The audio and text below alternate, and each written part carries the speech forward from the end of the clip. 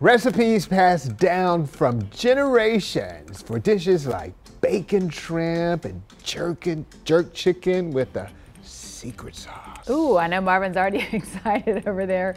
And we're ready to probably head over there when we get off today. But let's check in with Lexi Hazlett. She got to try it, actually, Lexi. We're already excited about it.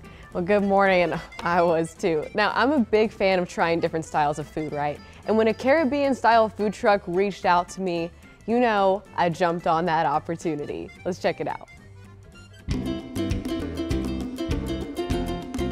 The secret is in the sauce and the spices. At this one, San Antonio business. A veteran-owned food truck is bringing their Caribbean-style food to the Alamo City, and one of their options is jerk mac. I got out of the military 13 months ago. I had originally had a job, but due to the pandemic, that fell through. So at that time, I had the means and the opportunity to pursue my passion. Gaffley is from Dominica and was an automated logistics specialist in the Army. So what better place for a truck than Military City? Me being a veteran myself, I know what they go through, and veterans love to eat. So, you know, we're always happy to serve our veterans, and they're always welcome. It's a business that he runs with his brother, a senior at Steele High School, and the recipes are passed down from their grandmother. So we had to try them for ourselves. First up, the bacon shrimp. Our golden bakes are golden fried dough with a hint of onion.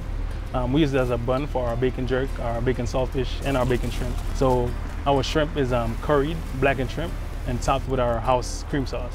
And that is stuffed within our golden bakes. I promise you won't be disappointed. And then? So our jerk mac is house jerk chicken, laid on a bed of mac and cheese, topped with our house sauces. He also showed us the curry wrap and the chicken wings. And he said, when you take a bite, be ready for a kick. We always get compliments on the sauce, and then it's our chicken. Our chicken is always well prepared, always well seasoned.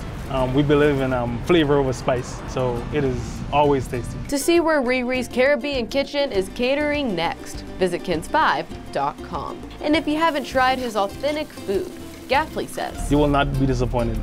Try something new. You will love us the more you see us. Okay, mac and cheese, bacon, shrimp, sold, easy. The gasps that we had behind the scenes. With that mac and cheese. Ooh. Lexi, where can we find them? Well, you know, they go all around the city. The truck is actually in New Braunfels, that's where he stores it, but whenever he has a catering event, he brings it out all across the area. So go to his Facebook page, or you can go to kins5.com.